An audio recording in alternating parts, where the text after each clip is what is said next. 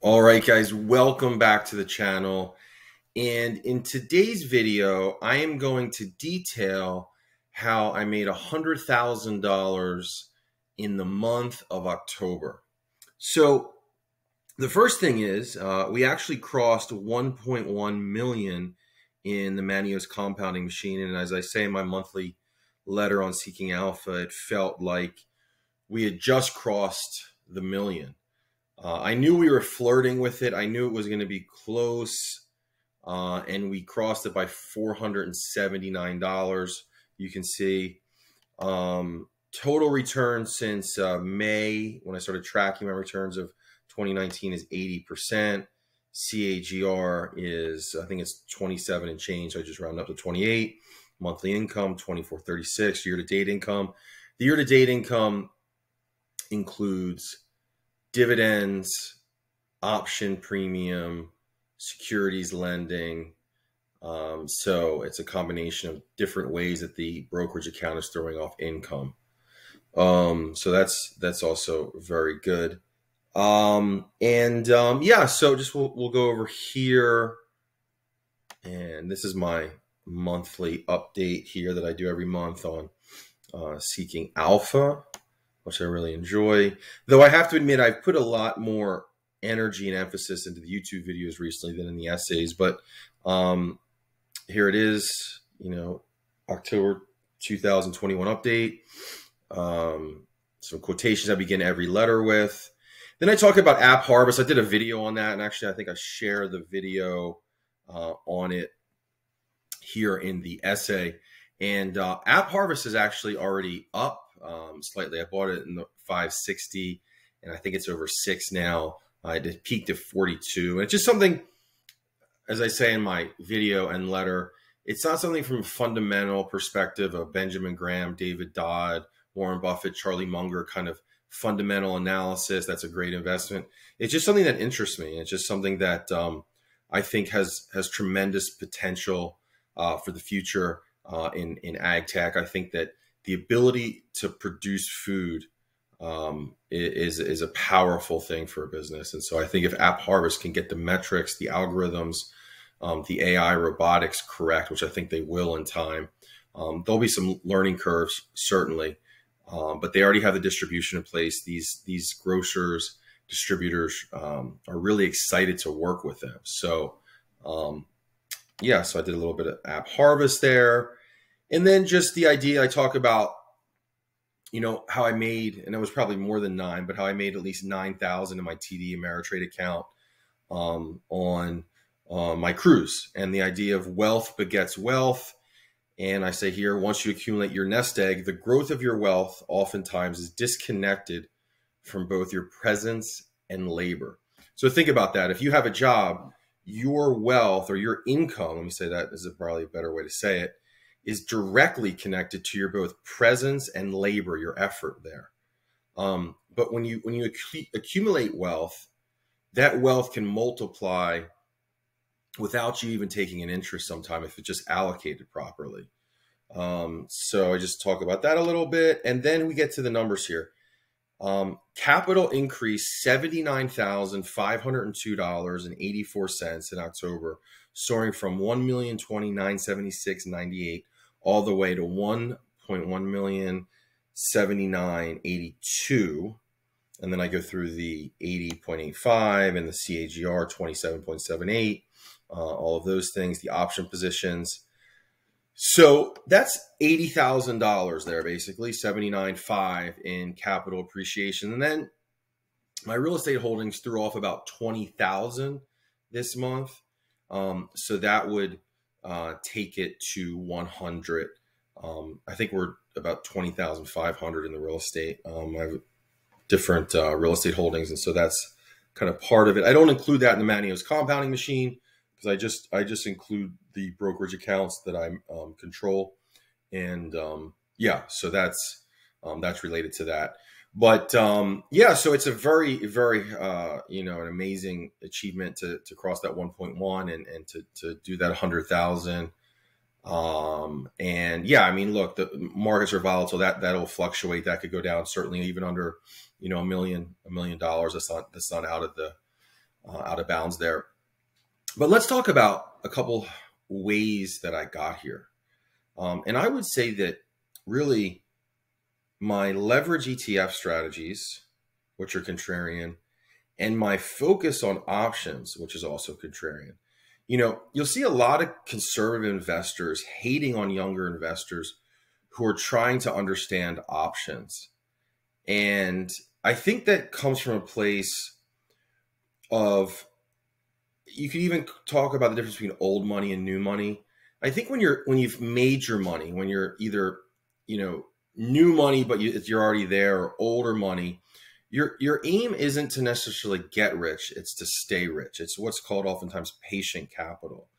So a lot of times that conservative element will look down on those who are using option strategies and leverage and so on and so forth. Look, and then there's examples of Archegos Capital, long-term management, where leverage blows up accounts. So that's certainly a possibility. But for me, I remember a few years ago, I said to myself in my head, I think I might have written it down as a goal. I said, I need to master options. I need to understand this. And I'm not so mathematically inclined by nature. I'm an English major, minored in art history and classical antiquity.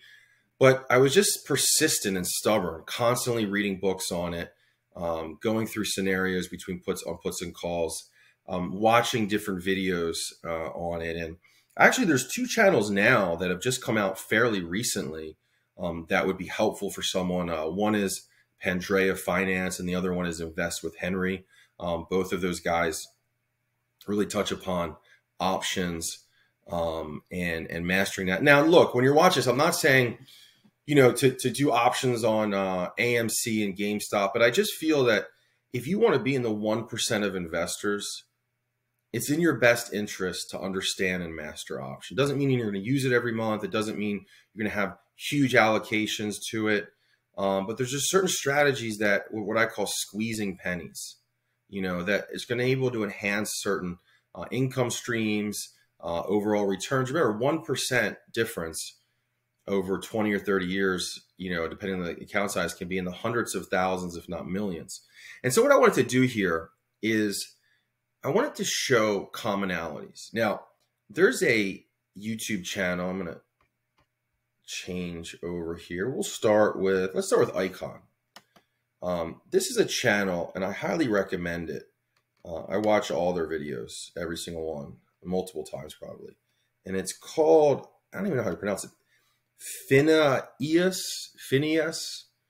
And it's got about 66,000 or so, 65.9 subscribers. And they do these really well-edited biographies on great investors. Their background, their influences, how they got started, so on and so forth.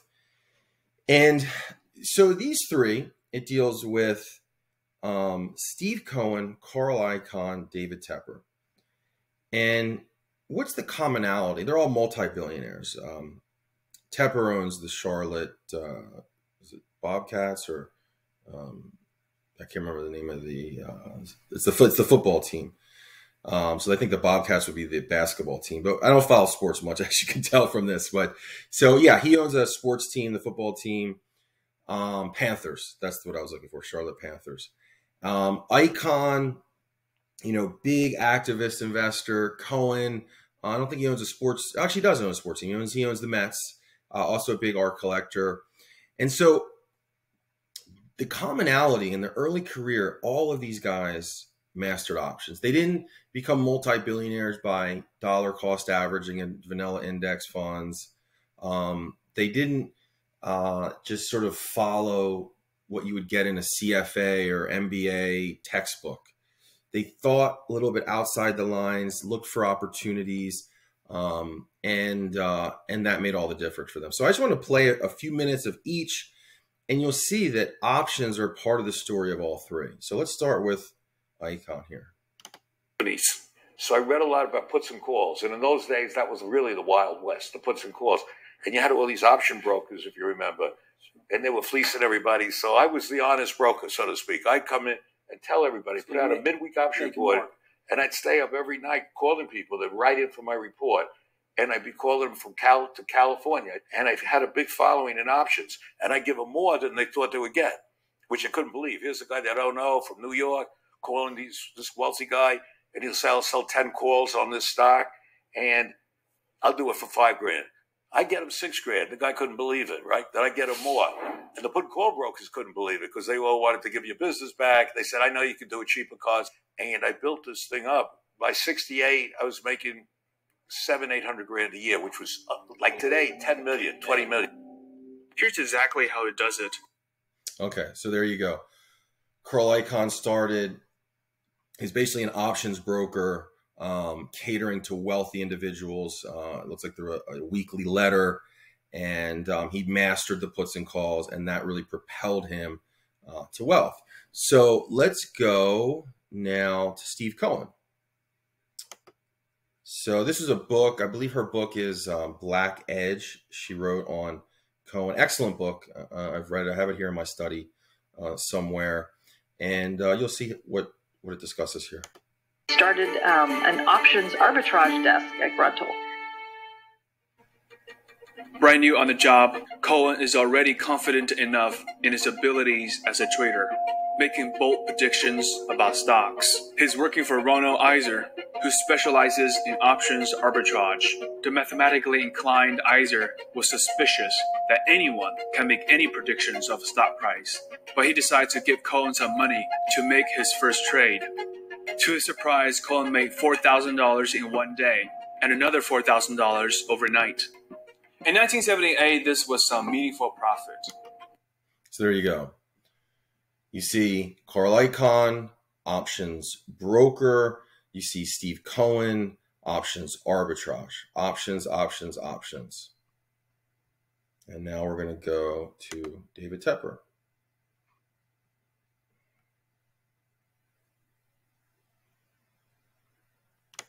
Late 70s, options were relatively new. He found that certain option prices are always a bit slow to adjust to the change of their underlying securities.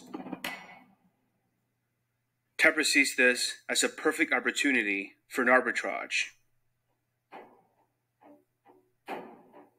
With this pattern, he was able to generate consistent income to pay for all of his expenses in graduate school. Tepper started the firm 26 years ago and is said to have generated 25% annualized returns on average since then. So there you go. Also starting, succeeding in options, pushing his returns into the 20s. And as I've always said, if your returns are in that 20 to 30% over the long term, again, I've been tracking mine for a couple of years, it's irrelevant basically. But over 10, 15, 20 years, if your returns are consistently in the 20s, you're going to become very, very rich. And that's what happened with these. I believe Tepper's in the 25, Icahn's 29, Buffett is 20, 22. And then you start doing it with other people's money and so on and so forth. So yeah, I just find that so informative, just seeing that the commonality there. And that's why I was able to kind of isolate it in the video so you could see that is the option. So for me, options and leverage have contributed to my success thus far. And we'll see how that plays out in the future. And one of the things that I do with my options, my option premium, it's marrying what you would consider maybe more risky or gambling, if you want to use that term, strategy, is I take all my winnings, if you want to use that term, or option premium, and I reinvest that. So what's fascinating is like this month, I use my option premium to buy something I was passionate about, App Harvest. And the $2,000 position I have in App Harvest could certainly go to zero, right? It's very speculative investment perhaps, but that's an investment. That $2,000 could go to $20,000, $200,000 in the future. So the idea is I'm taking the option premium and reinvesting that back into my compounding machine.